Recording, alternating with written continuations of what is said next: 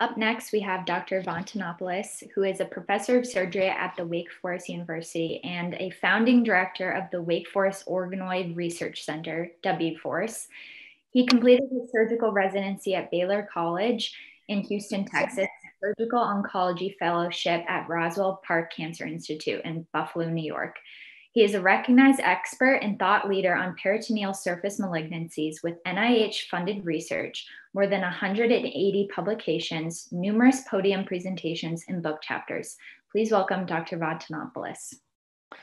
Hello, everybody. Let me give you our latest update on our organoids and the personalized therapy. Allow me to spend a few slides so that everybody can be brought up to speed on some basic concepts. So what is a tumor organoid? The tumor organoid, how is it made, first of all? What you see in the screen is one of the first appendiceal cancers organoids that we built back in 2016. The way you have to think in your mind of an organoid is nothing more than a dissociated piece of a tumor that is dropped within a hydrogel system. And in 80% of the patients, we have chemosensitivity results and immunosensitivity results in about 5 to 10 days. And how do these results look like? They look like exactly this. So on the one side, you have different chemotherapy regimens or immunotherapy regimens. And on the other side, you have residual viability of the tumor at the end of the treatment. If red is dead and green is alive cells, the best treatment here is the one at the bottom that leaves only 11.8% of the tumor alive. Can we perfuse an organoid? We absolutely can. We can perfuse an organoid exactly as we perfuse a patient doing HIPEC. We place the organoids in these small wells at the center of the screen. We have inflow cannulas, outflow cannulas. There is a continuous flow through a peristaltic pump. And it is a very handy system because it allows us to map the experiment on real time. The big question was always, do we have clinical correlation?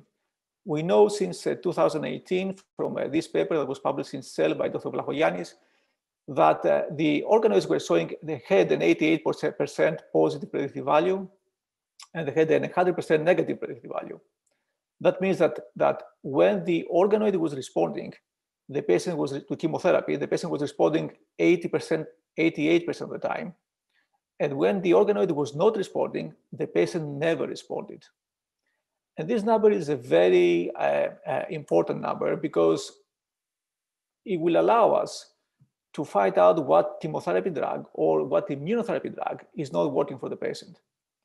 In this way, we can skip unnecessary toxicity and unnecessary cost.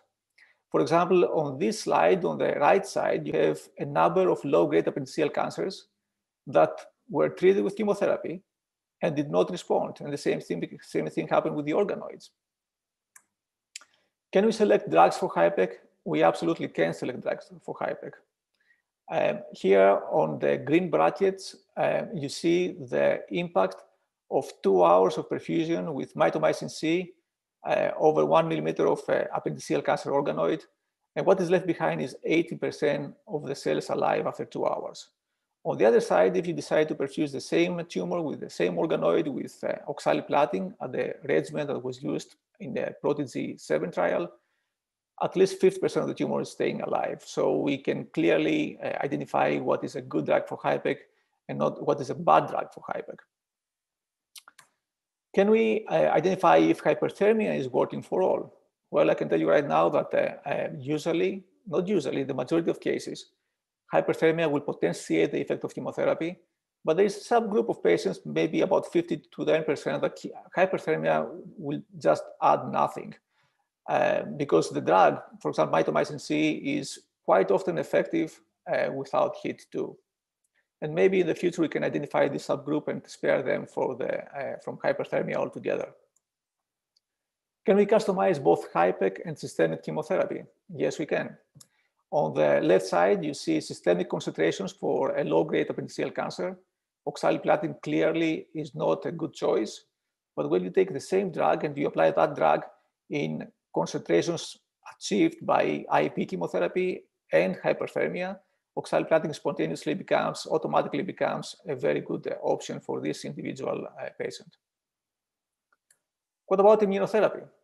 Can we identify response to immunotherapy? It seems that we can. What needs to be done in this case is we need to introduce an immune system, a patient-matched immune system within the organoid. So we take immune elements from the individual patient and we co-culture them with the tumor, and then we hit them with immunotherapy. Immunotherapy for appendiceal cancer works in less than 20% of the patients, at least at the organoid level. When it works, it really works well.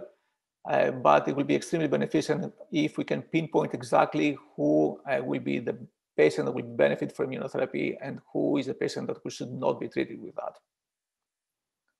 Why the above are important? All of the above are important because it will allow us to study questions like clonality, like what we in the past we were calling as heterogeneity. And what is that?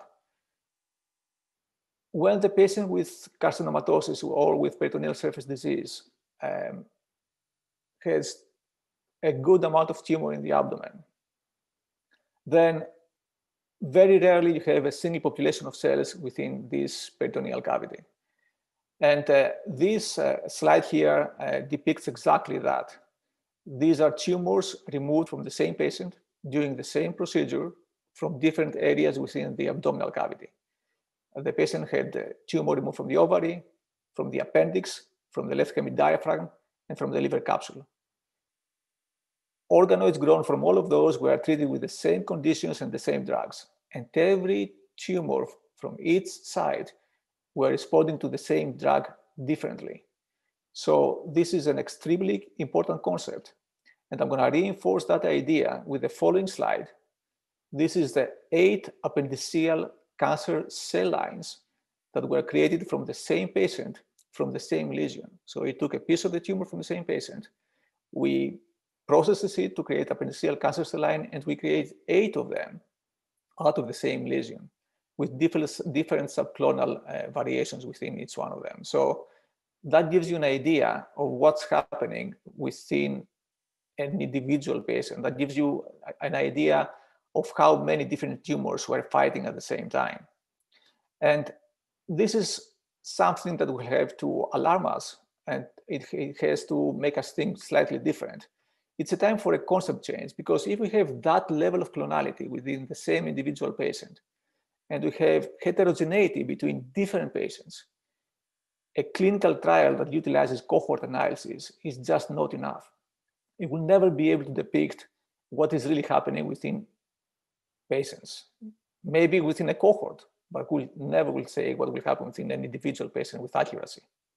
And we need to design research tools to approach every individual patient separately.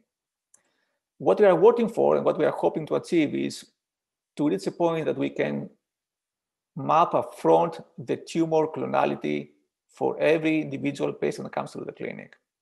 We need to be able to match available treatments to specific clonal subpopulations. And then we need to determine the treatment of choice, the duration of each treatment, and the sequence of different treatments. And I know that probably that sounds like a daunting task, but we need to do some reflection, and it's time for the reflection slide here.